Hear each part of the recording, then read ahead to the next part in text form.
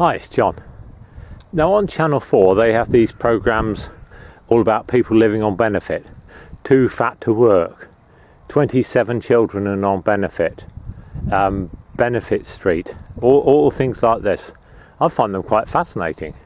Anyway, last night I was watching one and there was 3 people on benefit living in a house, and for some reason they didn't pay their rent and they had to be called into court on several occasions, and to explain themselves why they were in debt to their landlord for about £5,000 or £11,000, quite a lot of money. I don't know why they had, but anyway, the court told them that they had to do a budget and explain where they were spending all their money.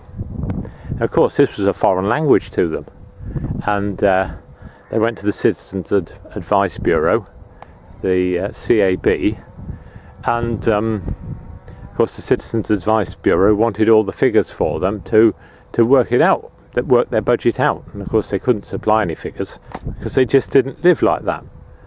And eventually they got evicted and they got put into bed and breakfast, which probably cost a lot more than actually the council paying the rent on the house, or the social services paying the rent on the house, which was about £500 or £700 a month, something like that. Anyway, my point is that the world is so complicated. I mean, I've never done a household budget. I'm not that sort of person. But why do we have to have a world that's getting so much more complicated all the time? The forms you have to fill in, self-assessment tax, lots of questions what you haven't got a clue what the answer is, and these things happen to us without the population being consulted and no bill going through Parliament. A lot of people don't know what a computer is, don't know how to use a computer, and they say, oh well, there's no excuse for that, there's plenty of free courses. Well, I don't want to do a free course. I'm not saying it's me, but just hypothetically, these things are sort of thrust upon the population. Like, was the population consulted when it was decided we should be a multicultural society? Was the population consulted when we were going into the European Union, Maastricht and all that? No, we weren't. We voted on the common market, but that was a different thing. We were never consulted about going into the European Union. We've never been consulted about the euro. Thank goodness we're not in it.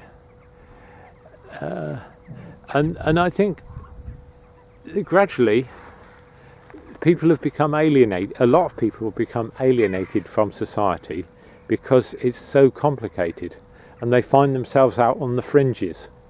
And I think that's why a lot of people, they do want to be preppers and go out and live out in the woods. And when I was a little kid, I wanted to go and live out in the woods because I just didn't feel part of the world. I mean, I do feel it part of the world now because I've